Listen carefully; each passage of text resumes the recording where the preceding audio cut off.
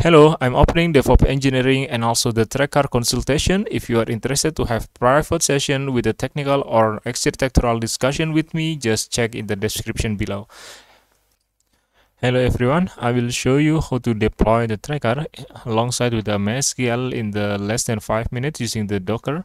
So the idea is to simply deploy both of them all together using the Docker Compose. So with a single command, actually you will have the MySQL and also Traccar running and functional on your system based on the configuration that you create.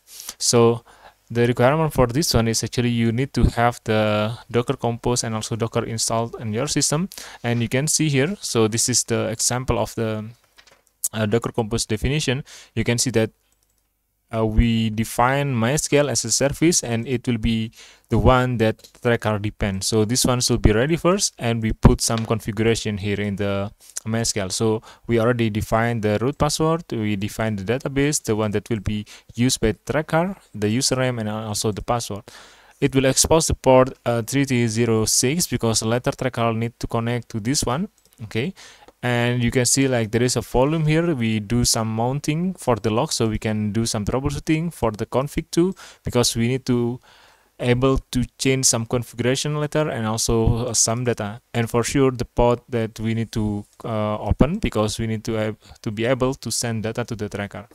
So using this one, you can see that this is the MySQL, the name of the container. Then we do the configuration for the Traccar. It will be the MySQL, and then the database name here, and then the username of the database, the one that we setting in this one is the MySQL user, and the password of this one, the Traccar123, this one. So the MySQL user, MySQL password, and also the host, all of them are configured in the traccar.xml.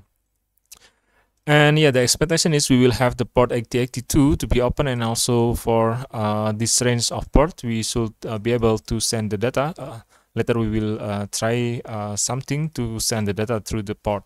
So now let's try to setting up the Traccar using the Docker Compose, using the command, and let's see.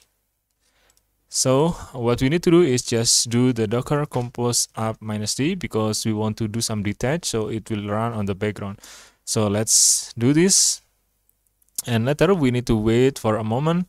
You see that the network is created, the volume also created for the database, and then you see the container for the MySQL, and also the Traccar is like created and then started.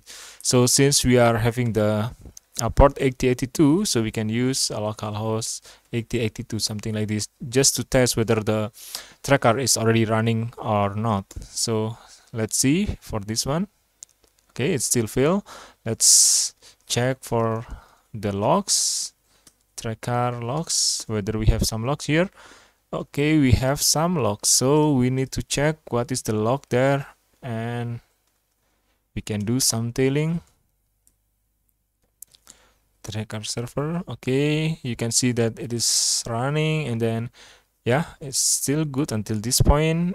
Starting the server, and you see like there is the connection refused. Okay, so basically the connection is refused here, so we need to do some fixing here. So we can check again. You can docker ps grab Traccar just to ensure whether the Traccar is running or not. Okay, no, okay, this one is the MySQL, so it is not running. So we need to do something here. Let's do, okay, this is the image name, and then this is the name. Okay, now let's go back to the notepad after we do Docker Compose down. Okay, now let's go back to the notepad, and let's do some troubleshooting here.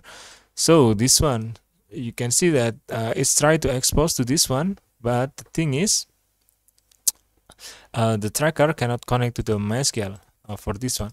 So let's try to check again for the log. Previously it was like Traccar MySQL 1, so that should be the name of the container. So we need to do some adjustment here, Traccar MySQL 1, and let's try again. Let's do the Docker Compose again. docker compose up -d as well. Let's wait until it is like started, and let's check again for the log. If it is still not working, then we can do some port publishing for the MySQL. So later Traccar can like connect to the expose port outside of that. Let's do this, do the tailing again, tail -f.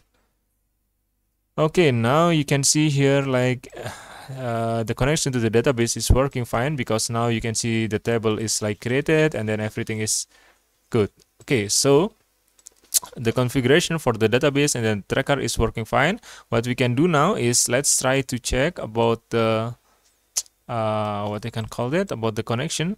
Let's try that again.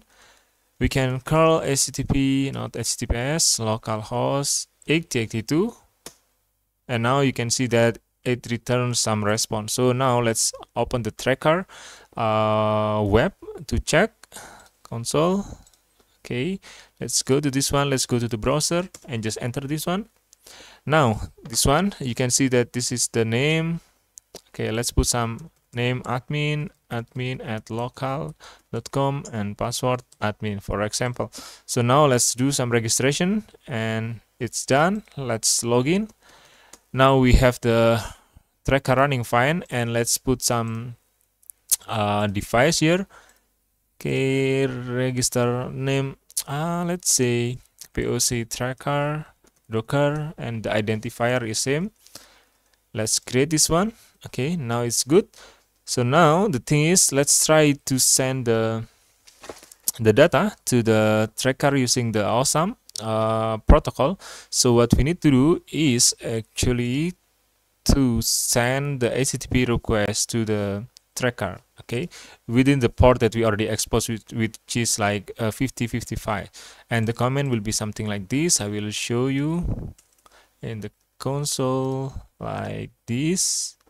See, so it is the port for the localhost, and then this is the ID of the device that I created, and then this is the latitude, and then the longitude, and also the speed. So when I enter this one, we can expect that nothing here, but actually the data is coming to the Traccar. So if you see here, let's see, pull Traccar. Okay, let's see there. Okay, now you can see that it is online because there is some data coming to the Traccar server. So that's the good thing about this one.